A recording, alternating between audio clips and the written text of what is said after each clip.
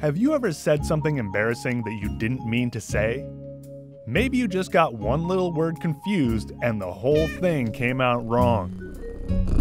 You might be familiar with the term Freudian slip. Named after the famous psychologist Sigmund Freud, this is when a verbal mistake is said to reveal the inner feelings of the subconscious mind. Early psychologists theorized a great deal about the human subconscious.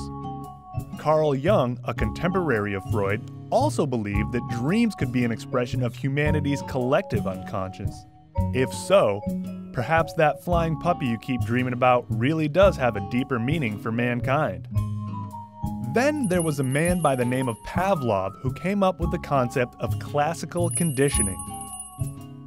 He developed his theories when he noticed some of the dogs in the lab salivating when the attendants that served them food would enter the room.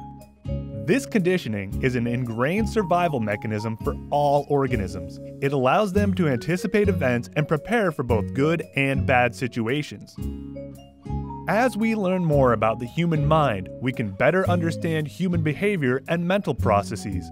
After taking this course, you'll be able to compare and contrast theories of emotion, explain the link between health and stress, explain the development of intelligence and creativity, and more.